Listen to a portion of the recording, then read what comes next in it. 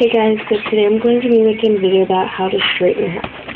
So you just get a comb and you split your hair in half, and then you put it forward, and then I comb hair just like it's no knot. I hate that. Okay, and then I preheated my straightener to 15, and it says Brendan can look straight. It's not the best straightener, but it's good for when your hair is wet and stuff.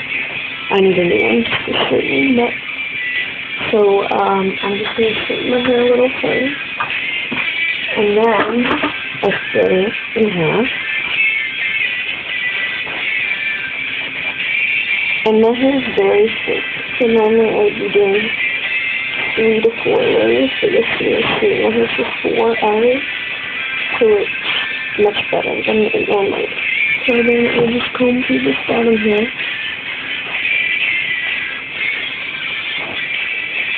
And sorry about yesterday, how I forgot to post the outfit of the day video. I'll post it today, and it'll be called Yesterday's Outfit of the Day.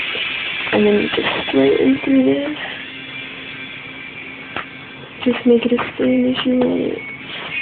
And this is actually the most important layer to get thin, because if this is not thin, then it'll just poof all the rest of the hair up. So this is where you really want to get it straight and nice.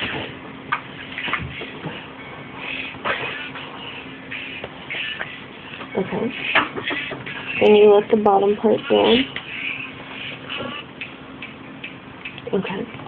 Then you just comb through this pretty quick. And you don't want to comb the bottom part. Combing hair right after you straighten it or brushing it, it poofs up your head. Then you just straighten through this a bunch.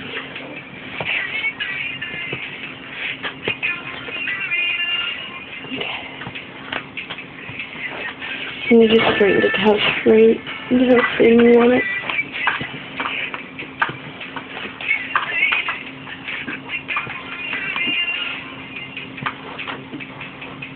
And if your bangs don't look good, you can straighten them too. Mine, I like them today, so I'm not going to touch them.